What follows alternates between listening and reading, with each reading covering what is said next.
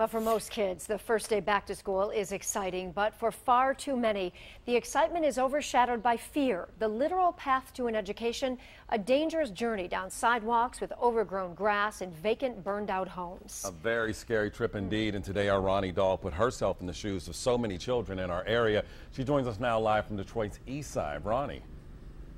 Even as an adult, I wouldn't want to make this trek to school alone. I mean, look what these kids are up against. This house is vacant. You can see it's wide open, not something the kids should have to deal with. Look what's next door, another vacant home.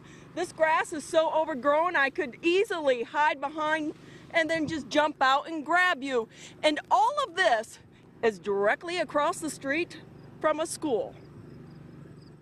A, B, C, D, E, F, G. Dawn Kirk's daughter is just starting her school journey. I play with some blocks, but they was different. Her first day at preschool, and mom doesn't risk her future by walking. She drives. It's not safe because dogs be roaming and everything. Are you worried about the amount of abandoned houses as well? Yes, I am. I think they should fix them up.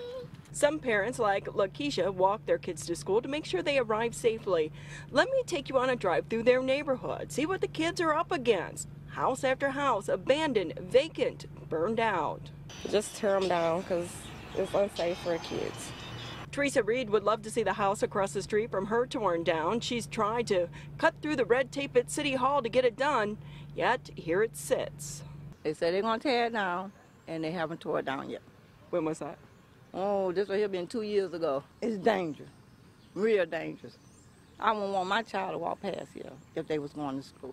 But so many kids do have to walk past that house and many others in various states of disrepair.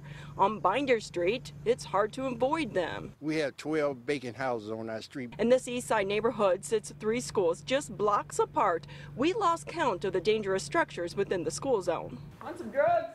Homes like this one used as a dope den, pills still inside. Others have pipes missing, hit by thieves. Neighbors have tried boarding them up, but the job has become too big. Now they are worried with the start of a new school year. The clock is ticking. It's a safety issue because somebody could grab these kids off the street, man, into these vacant houses, which is going to be the result. Another kid raped or killed. Just don't make no sense. It really is every parent's worst nightmare. Now the Detroit Public School does have tips for students to walk to school. The first thing, use a buddy system. Never ever walk to school alone. And if you can, actually try to walk to school with a group of kids just to make it much more safe for you and the others. Also, if you can, you want to avoid abandoned homes like this one. We know that's not always possible in some neighborhoods.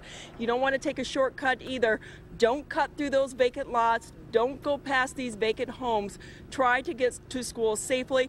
In some cases, they do have volunteers walking the kids to school. That, of course, is always another good option. Real quick, on a side note, some of the things that we come across out here in the field. I'm standing next to this vacant house and I'm hearing kittens crying inside.